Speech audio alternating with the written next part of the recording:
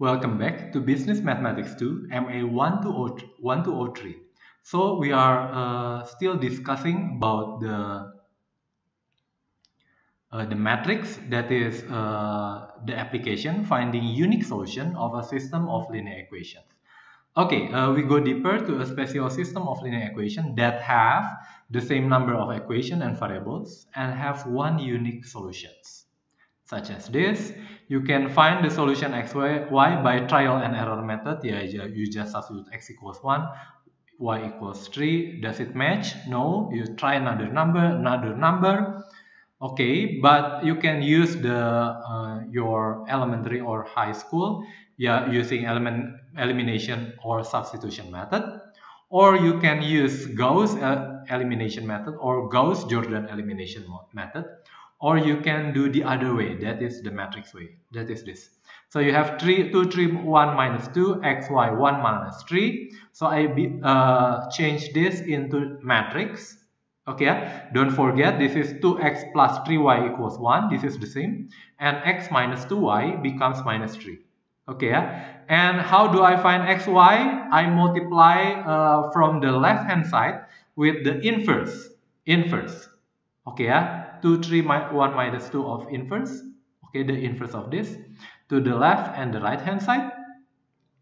And don't forget the inverse times this, the a times a inverse should become identity. And identity times this will become just xy. And what the inverse of this, you can use a cofactor or something else, or Gauss-Jordan elimination method. You end up with this, the inverse, times this. So you know x should be minus 1 and y should be 1. And you can check this, try to substitute to the first and the second equation, it match.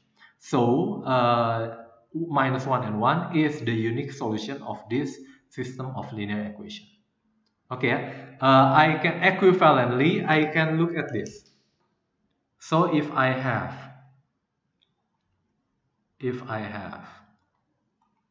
matrix A times xy equals B, A is 2 times 2 matrix, and B should be maybe EF. Okay, so how do I find the xy? You have to A, xy, A inverse of B. Okay, and A inverse and A will become identity, will become A inverse of B. And identity times this will become xy equals A inverse B. Okay, the question, Pak, can I use A inverse from the back? No, you can't.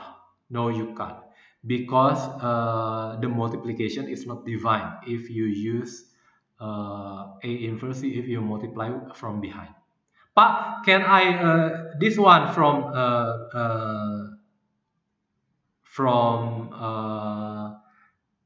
the left hand and this one at the right hand? No, you cannot, because A times B is not the same as B times A in general for multiplication of matrix.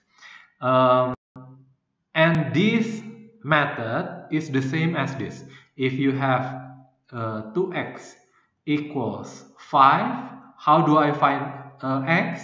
You multiply it with the inverse of 2, the inverse multiplication of 2, that is a half, and you multiply with the inverse multiplication of 2, that is a half. A half times 1 is 1 times x, a half times 5. 1 times x is x, a half times 5. So this is the same as this, the same. Okay, and then this is the Cramer rules, the last method, Cramer. We want to find the solution of this system, the same system of linear equation that have 2 variables and 2 equations and only have one solution. So write down all the matrix by the name A, X, and B. A is the first one, X is the xy, and B is the constant.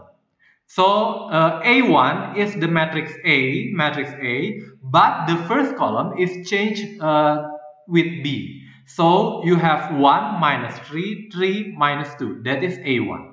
What about A2? A2, if you change the second column with the constant. So you have 2, 1, 1 minus 3. So that is A2. In general, you can have AK if you have 3 K times K matrices.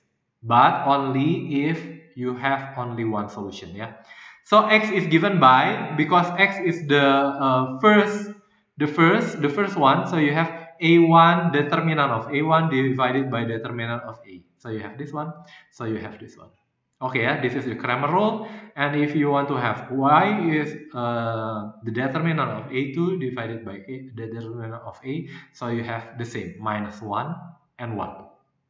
And you can do Cramer rule for n times n matrices.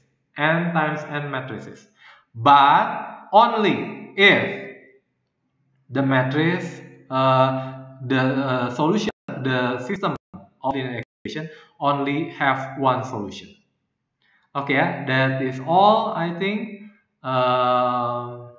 Next, we will discuss a new chapter. Thank you.